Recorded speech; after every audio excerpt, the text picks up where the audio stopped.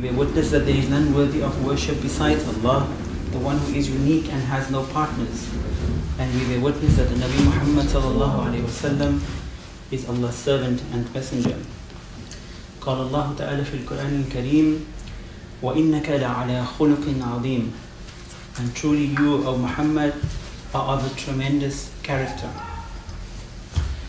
So we often find that in times like this, especially in the information age, there's a lot of information around or material around the Prophet ﷺ. And when it comes to things like Islamophobia, often these informations are used in malicious ways to defame the Nabi Sallallahu Alaihi Wasallam, or to besmear his character, or to spread false information about him. But when we look at the Quran, we see, and even within Hadith, we'll find there's certain Hadiths that are not talking so well about the Quran. And when you look at, about the Nabi Sallallahu Alaihi Wasallam. But then when you look at the Quran, you see that the beauty of the Nabi Sallallahu Alaihi Wasallam's character, there was nothing but compassion. There was nothing but complete regard for humanity and for the needs of people. And so that is why the Quran says that you are in a tremendous character. You were designed that way so that you can become the example of good character. And so when the Nabi Sallallahu Alaihi Wasallam then preached his message, he said, إِنَّمَا بُئِثْتُ لِأُتِمَّ مَكَارِمَ الْأَخْلَاقِ. I was not sent for any other purpose other than perfecting human character, perfecting noble character. So we find that if we look in the history of Islam, obviously Islam originated out of an Arabian culture. And we find that a lot of the things that we still practice within Islam are pagan culture, especially the Hajj, for example, the throwing of stones, the circumambulating around the Kaaba, and so on. But the Nabi Sallallahu Alaihi Wasallam didn't come to take this away from people, but he said instead of circumambulating the Kaaba naked, which people used to do, put a piece of cloth around you. Instead of chanting things to many different gods, focus on one deity. Right? And so he came to purify those things. But a lot of the times today, we see that Muslims confuse culture with Islam. And often the traditions that are being adopted are really Arab traditions. The wearing of the long thobes, the abaya and stuff like that, the niqab, it's all Arab culture. And they think that the more they adopt that, the more Muslim they become. So 6 of the things that I want to talk about today, it's called the Kuliyatu Sit. And when you hear people refer to the Kuliyatu Sit in Usul al-Fiqh, it often refers to the 6 things that are sacred, that Allah has made sacred, and it is a responsibility of every human being to protect those 6 things. The first thing that the Nabi Sallallahu Alaihi Wasallam said that we have to protect is deen, right? Now the Quran says, "Inna deena indallahi Islam." The preferred way of life with Allah is Islam. Often we interpret that Islam as the religion of Islam, right? But according to the Quran, that deen refers to peace, surrender and submission. So anything that one does in terms of practice within your culture, within your religion, that leads you on a journey of peace, of surrendering the ego and of submission to a higher being, then you're on the right path. And therefore when Allah speaks about the Jews and the Christians and the Sabians, Allah says, on them, those who believe, and the Jews, the Christians and the Sabians, and all those who have faith, on them shall be no fear, nor shall they grieve.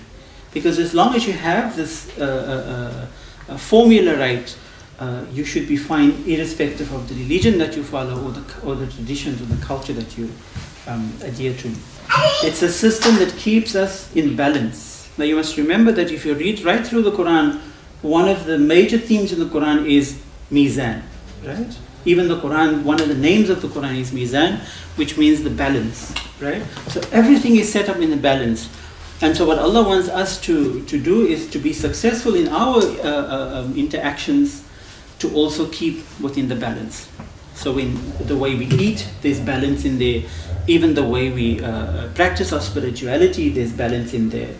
When we have fun and when we practice our spirituality, there's balance in there also. You can't sit on your musalla 24 hours a day, but you forget the other aspects of your life, for example. So this deen is not just an outer path that we follow.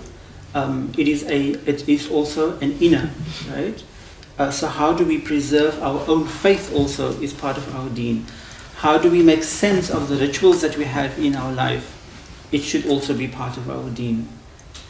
The system that helps us to stay authentic, it is part of our deen. And anybody who desires something other than peace, submission and surrender, it will not be accepted of him. Now what does that mean is that you try to do something other than that. For example, try to set up your own system, but it's a system based on capitalism where the one earns more and the other one has to suffer. Those kind of systems will never survive, and Allah will never accept those kind of systems. So when we refer to Islam in terms of the Quran, it's not the religion, but it is that system of Allah consciousness, submission, surrender, and living within that moderation.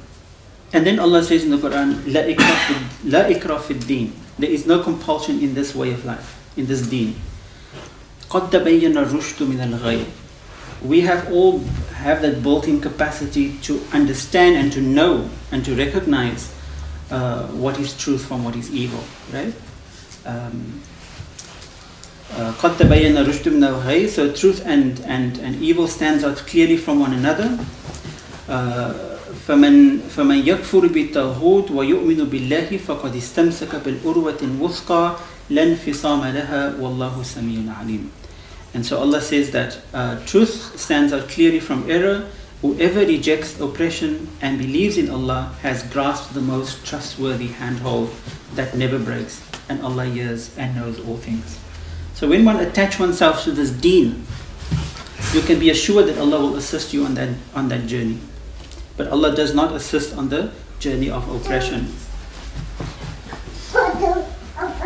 The second thing that needs to be protected is the intellect, right?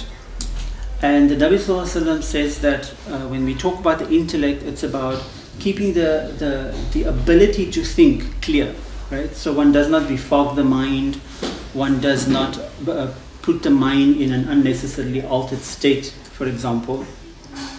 And also a Muslim does not allow irrational feelings to take precedence over logical thinking. I mean, Islam is very logical. The way the Quran is set up is very logical. The process that the Nabi Sallallahu Alaihi Wasallam has followed to alleviate or to eradicate poverty and oppression was all logical. Right? So one can't argue against that. So the Quran says, يَا أَيُّهَا الَّذِينَ آمَنُوا إِنَّمَا الْخَمْرُ وَالْمَيْسِرُ وَالْأَزْلَامُ وَالْأَنصَابُ وَالْأَزْلَامُ رِجْسٌ مِّنْ عَمْلِ الشَّيْطَانِ فَاجْتَنِبُوهُ لَعَلَّكُمْ تُفْلِحُونَ. So in terms of the intellect, the Quran said that so it is better that you regard intoxicants, games of chance, idolatrous practices, fortune telling as works of shaitan. So shun that, put that one side if you truly want to succeed. The Quran says, وَلَا تَقْتُلُوا نَفْسَ الَّتِي حَرَّمَ اللَّهُ إِلَّا بِالْحَقِّ. That you are not allowed to take any life form other than with justice, other than with a reason for taking the life. For example, even when the Nabi Sallallahu Alaihi Wasallam and his followers took over Makkah again after so many years of being exiled from it, he says, now that we enter the sacred space, not even a tree should be uprooted. No woman or no child should be harmed, and no insect should even be killed.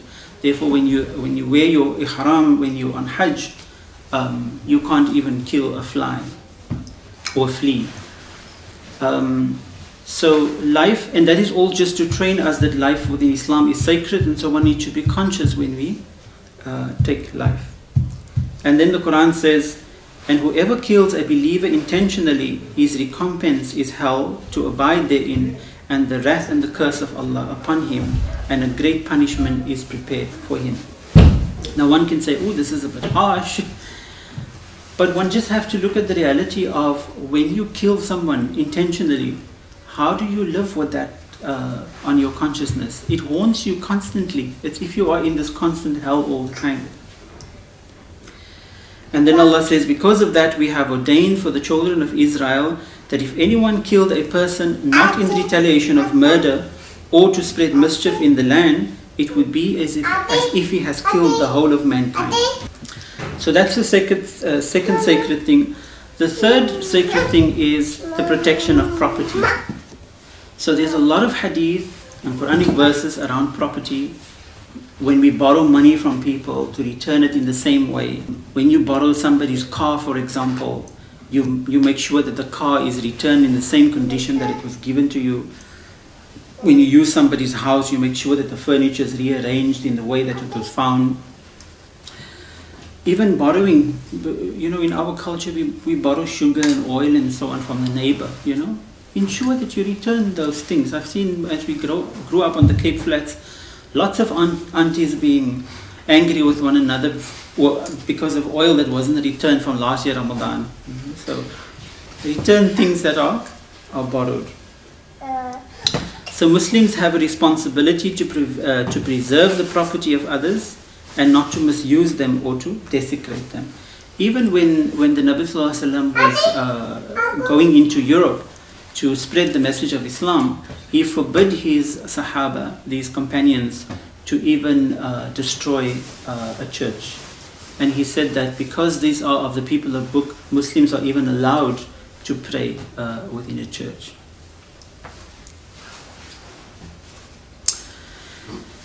And the last one is the preservation or the protection of human dignity. Also very important. Respecting human dignity is one of the highest priorities within Islam when it comes to human relations. Accusing somebody without evidence is haram within Islam. Hurting somebody's honor by bad-mouthing them is haram. Being suspicious of somebody without having enough evidence. Laughing at somebody, using offensive nicknames. And this all comes from Surah Hujurat, where Allah says, يَا أَيُّهَا الَّذِينَ آمَنُوا لا تسحر قوم من قوم عسى أن يكون خيرا منهم ولا نساء من نساء عسى أن يكون خيرا منهن ولا تلمزوا أنفسكم ولا تنابزوا بالألقاب بئس الاسم الفسوق بعد الإيمان ومن لم يتب فأولئك هم الظالمون. O you who have attained to faith, no men should deride other men. It may well be that the latter is better than the former. And no woman should deride another woman. It may be that the latter is better than the former. And neither shall you defame one another, nor insult one another, or use offensive nicknames. And the Quran says it's even worse to use an offensive nickname for somebody after he has believed. So sometimes in the time of the Nabi Sallallahu Alaihi Wasallam, somebody was called maybe Murra, Al-Murra. He was the bitter person, right? So now that he has embraced Islam, it would be haram to call him by those offensive nicknames. If someone keeps on lying, cannot stick to commitments, does not honor others, manipulates others, then obviously these actions, one can derive from that this person is not of good character. And vice versa, if someone keeps on smiling, he has a good nature, he's often helping people, he goes the extra mile for others, then you know that this person is of a good character. So how is good character manifested? Ibn Rajab al-Hanbali and others related that the sum of prophetic teaching is that good character is manifested in 5 things. One is the fulfillment of the rights of others. We find today that these things are almost not important anymore. It's about us. We don't care really much about the rights of others. Avoiding hurting or harming others. And this is not just physical but also harming people by saying bad words to people, by bad mouthing them. Being cheerful and positive is in one's dealings with others. Recognizing the good in others and reciprocating good. and responding to the wrong of others with nothing but good. Something that we learn also in psychology, having the highest positive regard for people is actually a sunnah. So on a physical level, giving feels like we're taking away our resources, but actually on a spiritual level, we receive double and triple. And the Quran says, we give them back for what they have given, min haythu la yahtasib, and we reward them in ways that they do not even imagine where it's coming from. Okay? So giving on a physical plane might look like we're giving away and our resources gets depleted, but actually spiritually we gain when we do that.